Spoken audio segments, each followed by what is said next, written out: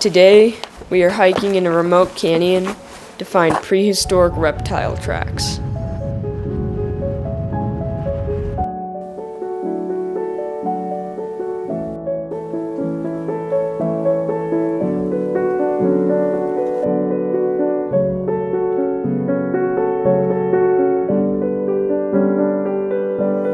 Hey guys, welcome to another adventure. Today we are in a remote canyon and we're searching for prehistoric reptile tracks somewhere in the sandstone. I have a general idea of where they are, but we're still gonna have to search for them to find them. And then we might explore some other areas, maybe climb to the top of the butte. I don't know, we'll just see. So it's gonna be a cool adventure and I hope you guys enjoy.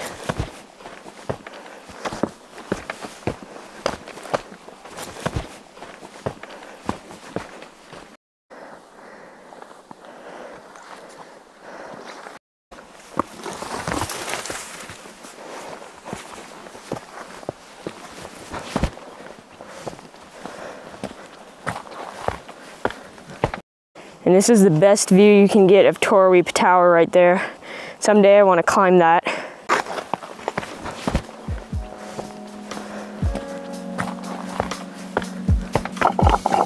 They're not very stable.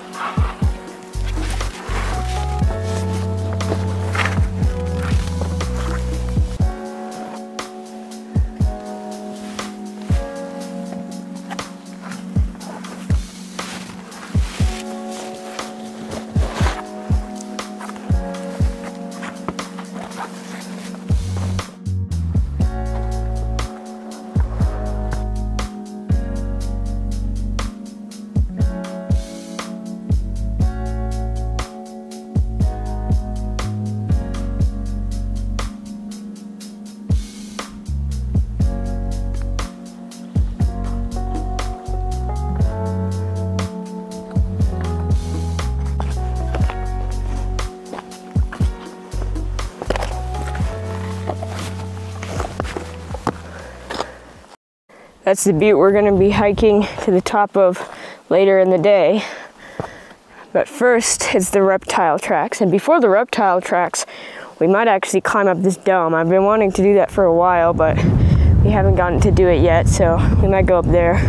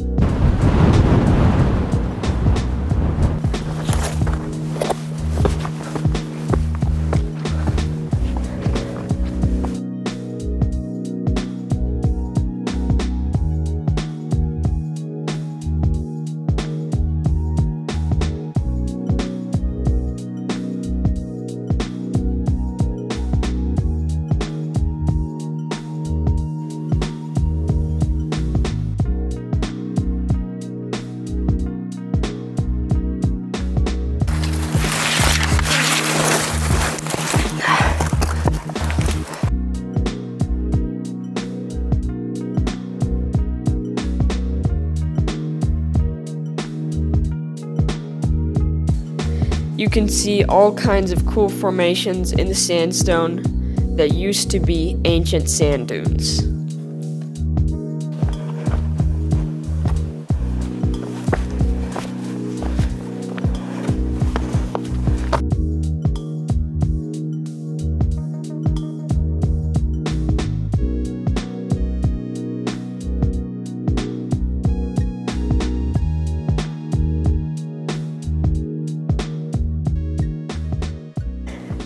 Reaching the summit of this dome. It's a steep little climb to the top.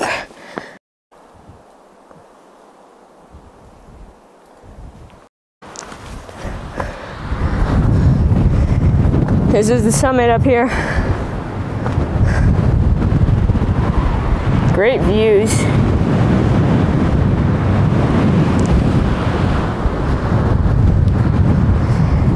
That's the view we're going to be climbing later on in the day.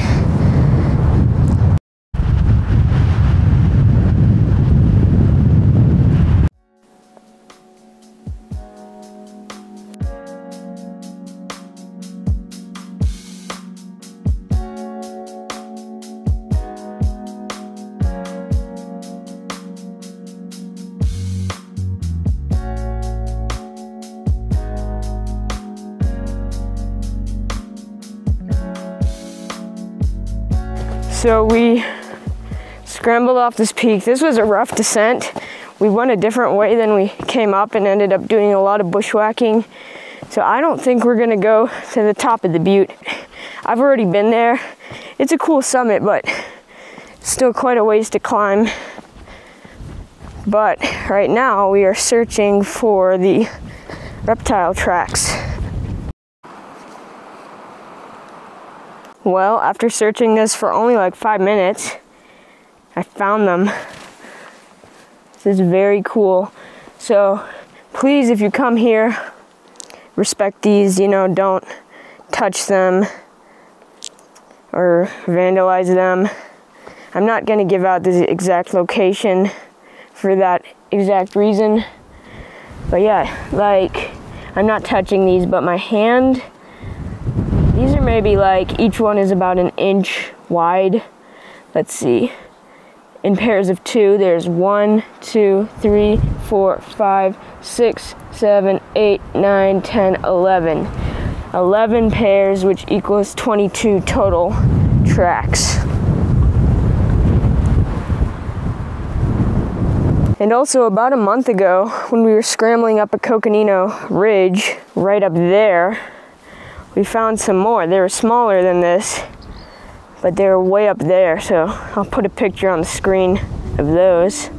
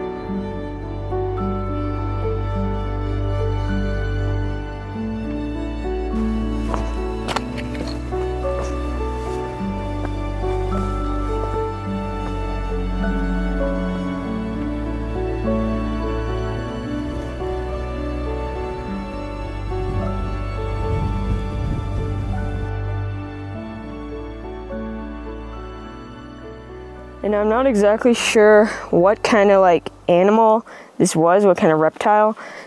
I'm assuming some kind of lizard. on the same like varnished layer. And then it must have walked through here. And there's some more that look like they peeled off over here. And maybe some faint ones right there. A few little footsteps. Trying to find some answers about these tracks, I contacted geology professor Stephen Semken at the Arizona State University. Professor Semken replied, "The tracks of Ichnotherium are common in the Coconino Sandstone, and although I am not a paleontologist, these do look like Ichnotherium tracks to me. We can't tell everything about the animal from its tracks, so some things about it are just hypotheses, but it was almost certainly four-legged and is thought to be a transitional species between amphibians and reptiles. Because the Coconino Sandstone likely formed from desert dunes in the Permian period about 280 million years ago, the environment must have been dry, so Ichnotherium was probably more reptile than amphibian. Do you notice how some of the tracks are higher in the back than the front? This may be because the animal was climbing up a sloping face of a sand dune and pushing the sand out from behind its feet. Modern animals, including us, do the same thing when climbing up a sandy slope. Professor Semken also pointed me to some articles about the discovery of a fossil trackway at the Grand Canyon. Nearly 300 million years ago, in a sandy desert now preserved as Coconino Sandstone at Grand Canyon National Park, some creatures walked across an area left moist, very likely by an oasis. I then did some more research and saw that Professor Spencer Lucas, a paleontologist from the New Mexico Museum of Natural History and Science, wrote some papers about Ichnotherium and their tracks. I reached out to Professor Lucas, and he mentioned that the two sets of tracks that I found were likely made by two different track makers. The research and study of these tracks is still ongoing. Thank you to both Professor Lucas and Professor Semken for this information. So, let me know what you think in the comments, or if you know what kind of reptile did this. But that's going to wrap it up. Again, we're going to skip the butte. We just don't have the energy to do it. It's quite hot, like 80 degrees. So we're going to head back. I hope you guys enjoyed this. Thank you for watching, and please let me know what your favorite part was in the comments.